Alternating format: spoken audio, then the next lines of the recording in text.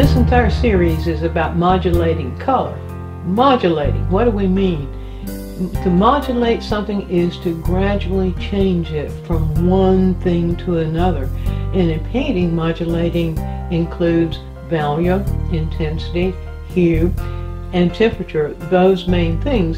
It gives us chances to enrich the color. It gives us opportunities to lead the eye through the painting. It gives a rich variety to the painting. And it also gives us an opportunity to make things look a little bit more exciting. So, what gets modulated? Here we are. In this illustration, let's take a look at that. When value is modulated, it simply goes from dark to light or light to dark gradually, as you see on the illustration at the top of the screen. Now, I have the Dianne Mize sap green gradated in the value line here with hence yellow light to this middle value point right here, gradating it with the yellow that's in it, in the color I'm talking about. And then I picked it up here and gradated this middle value towards the lighter lights with the Gamelin titanium white.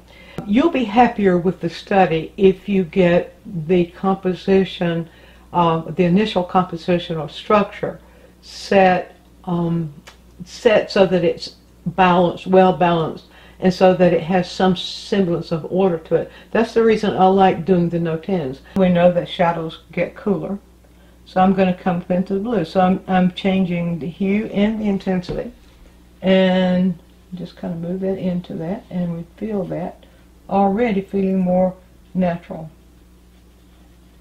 as a cast shadow. We're modulating, and today in this lesson we're modulating greens. I showed you how to think about modulating color, to consider not just it as color, but as the parts of color. You're modulating the hues, you're modulating the intensities, you're modulating the values. Most of the time you're modulating hues and intensities within a local value area, which is so important.